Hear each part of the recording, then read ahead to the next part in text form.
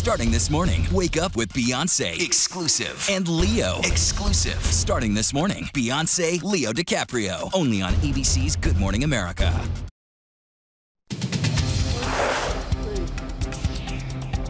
Hello to our fans online. I'm Lindsay Janis. And I'm John Muller with the top stories on this Monday, May 6th. Airstrikes in Syria, apparently fired from Israel, are threatening to draw the United States into a Mideast conflict.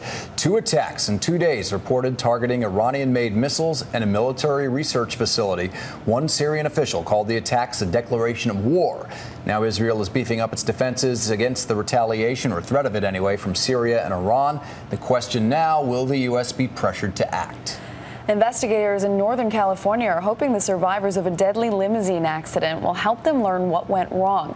The limo was taking a newlywed bride and her friends for a night of celebrating when it burst into flames. 5 women, including the new bride, died.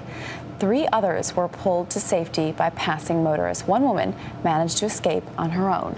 Millions of shoppers preparing to shell out a little extra when they go shopping online. The Senate is expected to pass the internet tax bill today, and the measure would require most retailers to collect sales tax and pass it along to the state where the buyer lives. But the new rules would not apply to businesses with less than $1 million a year in out-of-state sales. And take a look at what happened at one shopping mall in France when all the customers had gone home. Workers set up one of the biggest domino trains we've ever seen, using pallets, videos, DVDs, books, even packages of rice and pasta when they reached the supermarket.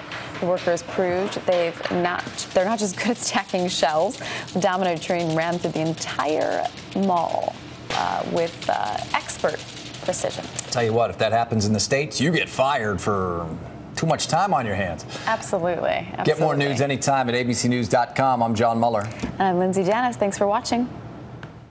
This is World News Now, available anytime, anywhere you want it.